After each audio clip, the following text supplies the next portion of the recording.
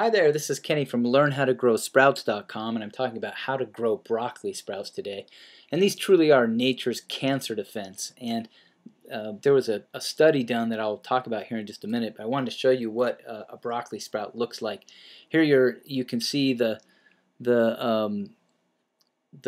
broccoli in what I would call baby form here, and this sprouts, of course, into a full broccoli head.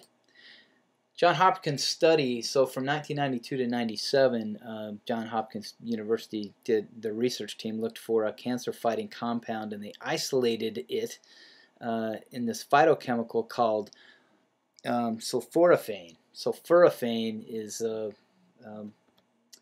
it's a strong, very powerful antioxidant. Now, if you've ever cut an apple or a potato and it starts to turn brown, that is the effect of oxidation, and that oxidation process is happening all around us. It's what causes cars to rust. It's what causes most everything around us that you see that deteriorates or atrophies.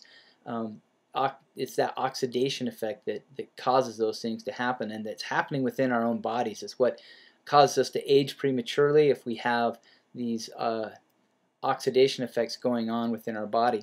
And so this sulforaphane is a phytochemical that really fights against oxidation and free radicals in the body, and it does it at the cellular level.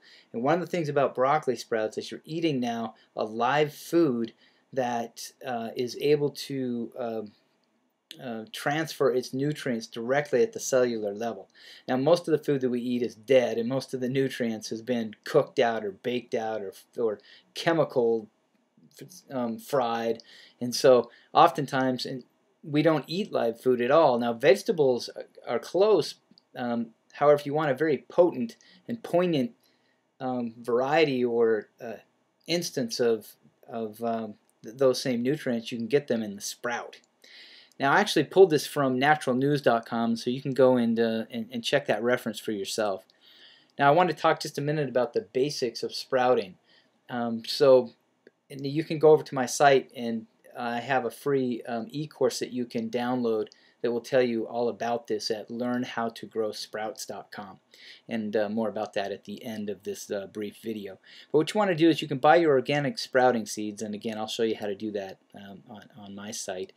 Find or purchase a large mouth 1 quart glass container. This can really just be as simple as a mason jar or a canning jar. And then buy some cheesecloth and some strong rubber bands, and that's pretty much all you need to get started.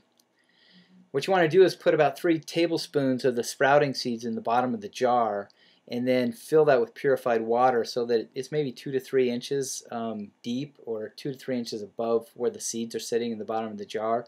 And then shake the jar around and allow the seeds to get all well soaked.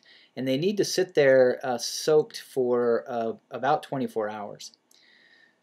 Okay, and what you can do here is to just make this easy, after 24 hours to drain off the water, you could take off the lid and place a cheesecloth over the mouth and secure it with a rubber band. Okay. And then you allow as I said, you want to just leave that first night, let it soak for up to 12 hours. And then what you can do is drain that off. So you'll leave the jar on its side after you've turned the jar upside down. Just allow the water to pour through the cheesecloth, and the seeds will stay inside the jar. Then you can just set the jar on its side and allow it to air out. And you can repeat that process about 3 times a day. And after a few days, what you're going to get is something that looks like this. Okay, the broccoli sprouts will be maybe 1.5 inches to 2 inches long, and it's got a little bit of a sprout top there. And then you know it's ready to eat.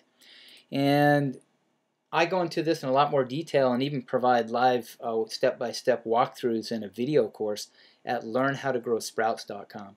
So I look forward to meeting you over there. I hope you'll sign up for my free e-course, and that'll get you started, and you'll be eating sprouts in a couple of days, at the end of the week at the longest. So talk to you soon.